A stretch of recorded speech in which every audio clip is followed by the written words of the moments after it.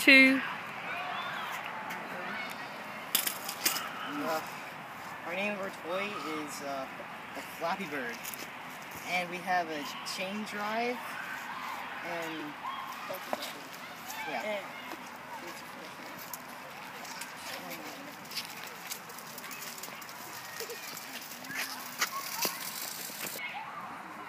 This is a Pac-Man pull toy. We used a bevel gear on the bottom and a chain drive to make the Pac-Man move.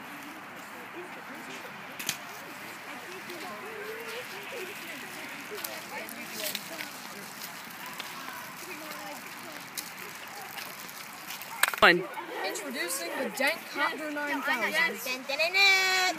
So, powering this thing, we have a simple gear on an axle, pushing a bubble gear, which is inside the paper, and hopefully it's gonna work. Keep spinning the top. Yeah. Colors. So this is Carrie the Carousel. She likes carrots and cantaloupe. Yeah. Okay, so there's 3 chain drives on it and 1 bevel gear that moves the carousel.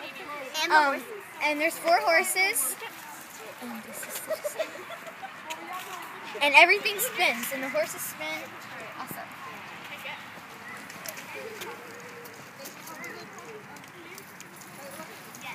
Come on, over here. This way. It can't turn very well.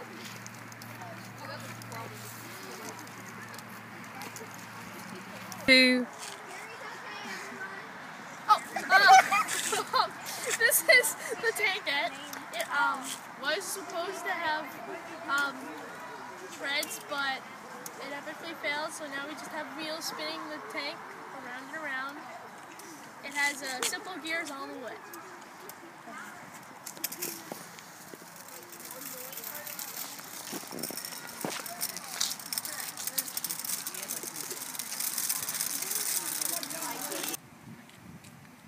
Okay, so our toy was named Miss Pac-Man. And the gears that move is the little ghost on it, and it moves And the chain drive. And on the back there's another chain drive that is hooked up to the wheel.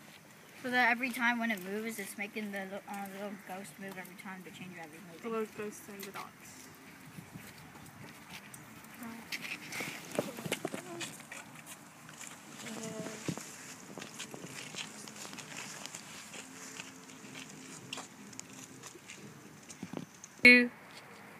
So this is the Galaxy Spinner 3000.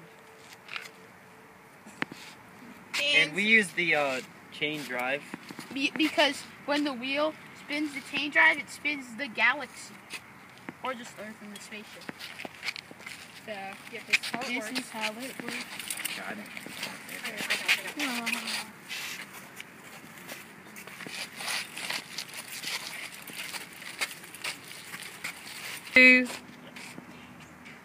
This is the tank helicopter, and it uses a chain drive, and inside the box there's a bevel gear.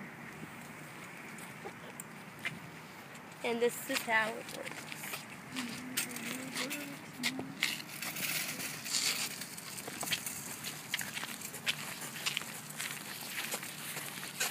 The name of our thing is the Ferris wheel Doom. The gear that we use is a chain drive with an idler. And the Ferris wheel moves because this makes it move and it spins.